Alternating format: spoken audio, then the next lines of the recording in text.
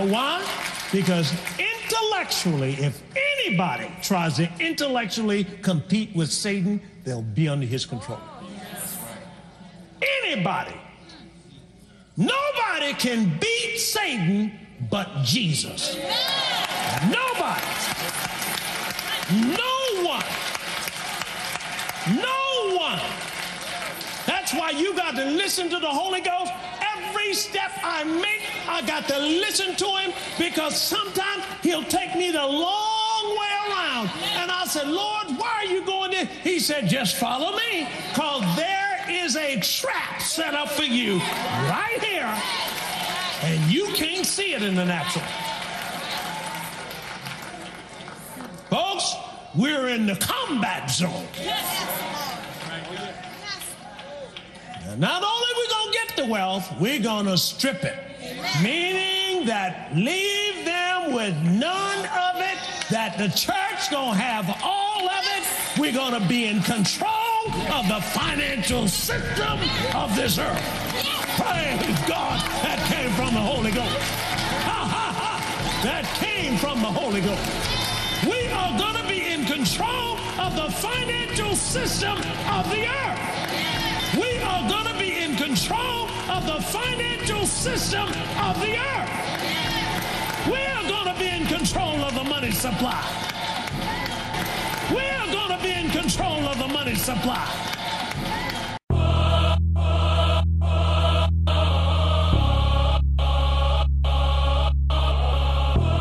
And the Vatican is facing some awkward questions after an investigation was launched into its alleged involvement in a money laundering scheme. The financial scandal was triggered by a report in an Italian magazine that claimed the Vatican bank laundered some $200 million. Katerina Gracheva reports from Rome. The stuff of fiction is resonating in the Holy See as it deals with a case equally shrouded in mystery.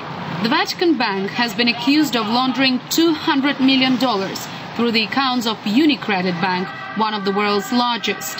An investigation into the case became public after the Italian magazine Panorama published details from tax police and prosecutors. This corruption is continuing on a regular basis at the Vatican Bank. Again, there's no reason for a religion to have a bank that does worldwide commercial activities, dealing in gold, dealing in insurance, dealing in property, and then hiding, of course, behind the Roman Catholic Church. The London Telegraph recently reported that the Vatican Bank is the 8th most popular destination for laundered money, ahead of the Bahamas, Switzerland and Liechtenstein. The reason? You can't trace any movement of cash within the bank.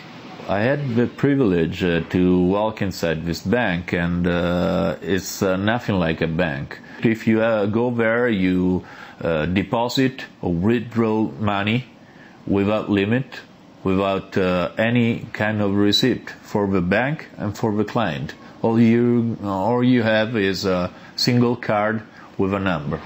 But a lawyer... The Vatican Bank is facing a possible money laundering scandal after it emerged JP Morgan was closing one of its accounts due to a lack of information about the source of deposits, Italian newspapers report.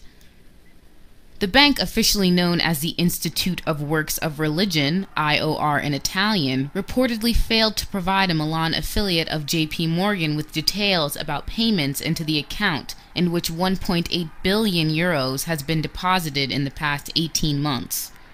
Earlier this month, the bank was listed by the U.S. State Department as being potentially vulnerable to money laundering, Britain's Daily Telegraph reported. JP Morgan had been requesting information on the source of deposits since 2010, after the IOR was accused of breaking money laundering regulations by authorities in Rome, the Telegraph reported. According to Italian Financial Daily, JP Morgan Milan told the Vatican it would begin a phased closing of the account on March 16th. The paper added the account was a sweeping facility and was emptied every day with the funds transferred to an IOR account in Germany. This latest incident follows a series of scandals involving the bank's checkered financial past. This is Julia Telfer with IB Times TV.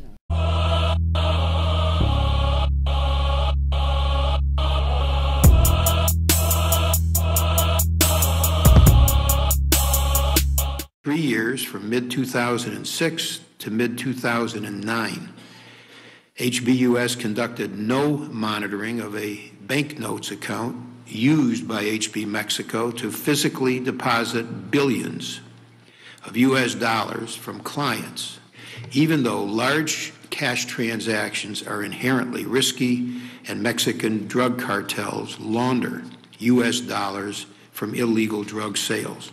Talking about U.S. banking involvement in the Mexican drug wars. And as our story in Bloomberg Markets magazine tells it, and Sue Keenan was mentioning, there was a plane, a DC-9, that was packed with drugs and money that was busted by the authorities. And that plane had been bought with laundered funds that they were transferred through Wachovia and Bank of America. We are rejoined now by Martin Woods, formerly at Wachovia. He served as director of Wachovia's anti-money laundering unit in London, and he left the bank after he was displeased with how executives responded to his talking about what was going on. Martin, talk to us about some of the deferred prosecution agreements that have been happening in these types of cases. What exactly are they, and do they do anything to deter future activity like this? Well, similarly to UBS, Wachovia has entered into an agreement with the authorities to implement an enhanced anti-money laundering program, and in exchange for compliance with that, the prosecutors will not instigate the prosecutorial action. Firmly in the spotlight at the moment. Following Barclays' problems in the LIBOR scandal, HSBC is now in trouble after a US investigation into risky practices at the bank. Joining me now is the Wall Street Journal's banking correspondent David Enrich. David, tell us more about this investigation and what happened. Well, the U.S. Senate has been conducting a year-long investigation of HSBC for suspected money laundering, or helping with money laundering, and what it found is a whole series of seemingly very bad activities by HSBC. In Mexico, for instance, they were ignoring all sorts of warning signs and helping Mexican drug dealers and drug gangs traffic money. In other parts of the world, Iran, the Middle East, there was activity that was spotted with people connected to terrorist organizations. It's really bad. Actually, part of what's particularly worrisome, not for the British audience, but for an American audience, is that the U.S. regulator, the Office of the Comptroller of the Currency, was also aware of this and really did nothing about it. So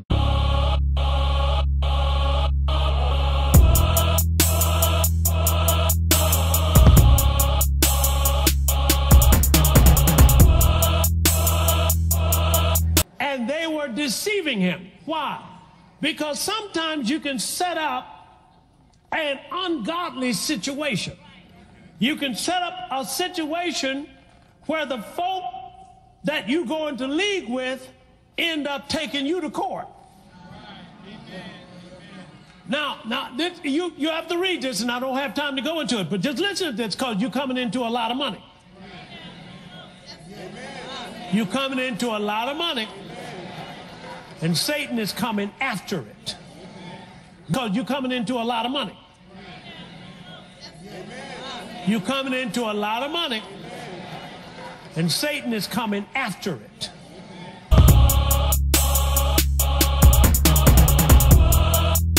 Work of what? Gathering and heaping up, that he may give to one who pleases God. This also is vanity and vexation spirit. So he's got a job out there. Sinner's got a job. What's his job? Gather it up. What's your job? To receive that transfer. What does he do? He lends to the Lord. And that which he has given him, will he what? Pay him again. Who's going to pay him? The Lord. Who is the Lord going to pay? Me. Now, where am I going to get it from to give to them? No. Don't mess with it now. Where am I? Who's got the job of gathering? Who is he going to give it to? Why is he going to give it to me? I'm good before God.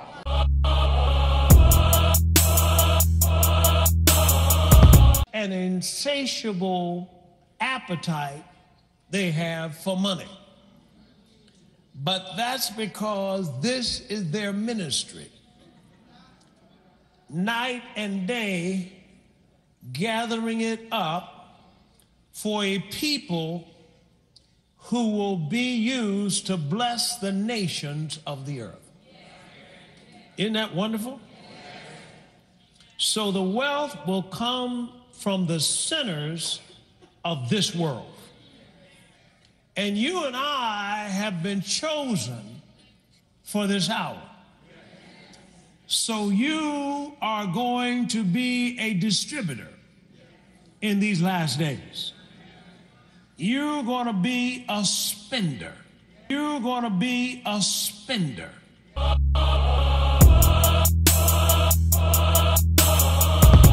I think it is a puzzle that Americans haven't been saving much.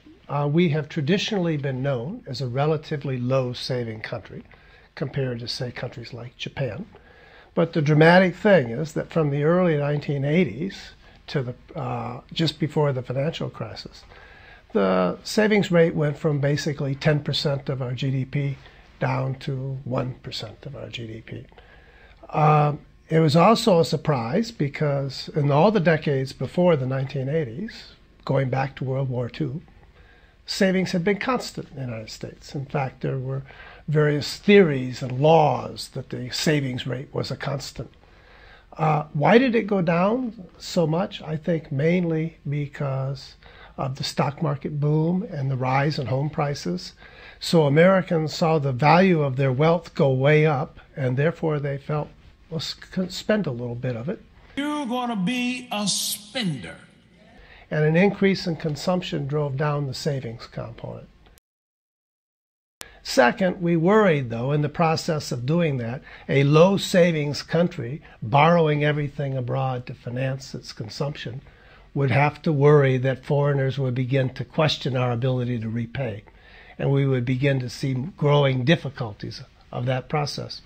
There was never much evidence prior to the financial crisis that that would occur, and in fact, foreigners rushed into the United States because of what they thought was our safe financial markets during the financial crisis.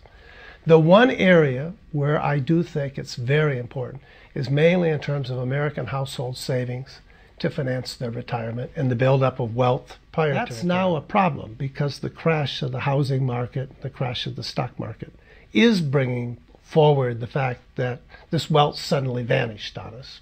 And we do now have a retirement problem for many Americans.